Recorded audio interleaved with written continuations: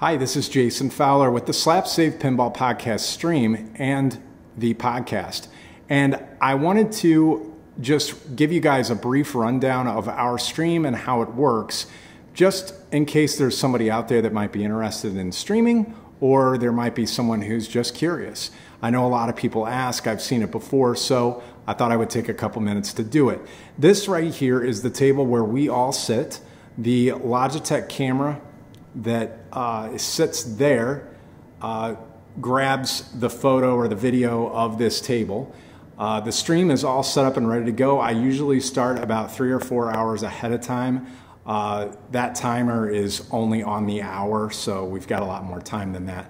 You'll notice I have some signs here, one that kind of reminds the guys that have a tendency to forget to talk into the microphones. It's just a friendly reminder, and then reminder for myself to run a promo video that we try to do. So this is Slobs or Streamlabs OBS. That is the software that we use. I'm on the starting screen already. We've got, these are all dynamic microphones that plug into the Mackie Pro FX12. It is a mixer that it grabs the audio from all of the microphones. We have 6 of them. And then it allows me to independently adjust levels easily and stuff like that. So we've got this television that's mounted on a stand that we can see the chat that's going on. Then if you come around, that is the poor man's green screen. That is just some material purchased at Joann's Fabrics, I believe.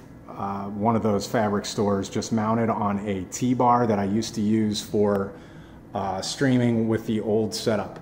Then we have an 80-20 custom rig that is made by, well, it's made based on the specs of Carl D'Angelo, and to that we have actually added some bracing at the top to make it a little more sturdy.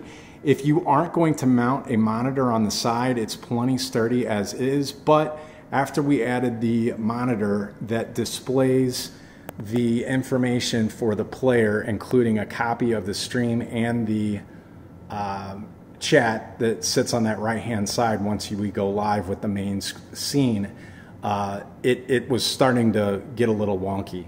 So we have the back glass out, or I'm sorry, no, it is in.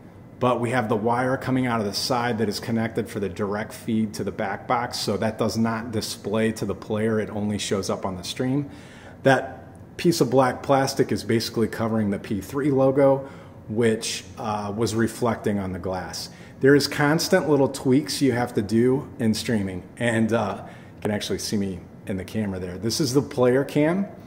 This is a cardioid power supply. I think it's 48 volt, is that right?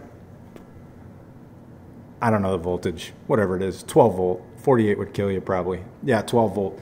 Anyway, that supplies power to this microphone. Now, cardioid mics are a lot more sensitive, and that's why we have this one here, because it's impossible to get the guys to remember to adjust the microphone, and it wasn't picking up with a dynamic.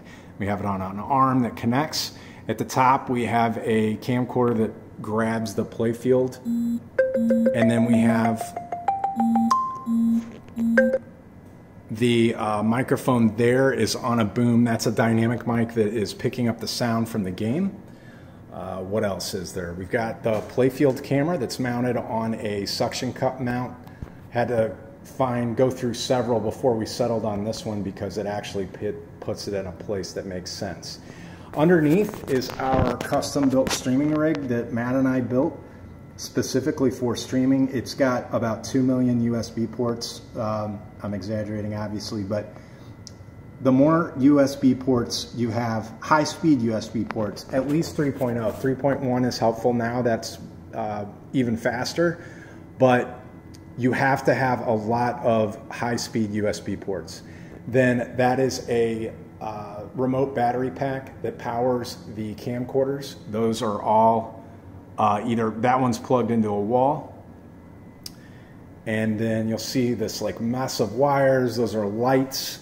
The TV plug, that's connected to HDMI to a splitter that goes to the monitor that is displayed for the players. We've got LED lights on stands. Those are purchased through Amazon, relatively inexpensive. These two light the play field. This one over here that you're looking at now lights the player. Without that, they're way too dark. So I just wanted to show it's a lot of work setting it up. That white cable over there is a hardwired Cat5 cable that I have going to a port that I have downstairs. But yeah, you've got just a mess of wires, and the actual stream itself is a blast, but it takes some work to set up. But if you are interested in getting into it and you ever have questions, if it's something I can help with, Streaming Labs has a little bit of a learning curve, but once you get there, it's a lot of fun. So I just wanted to do that. I hope it's interesting for some of you, and we will hopefully see you when we stream, and look forward to hearing from you. Take care.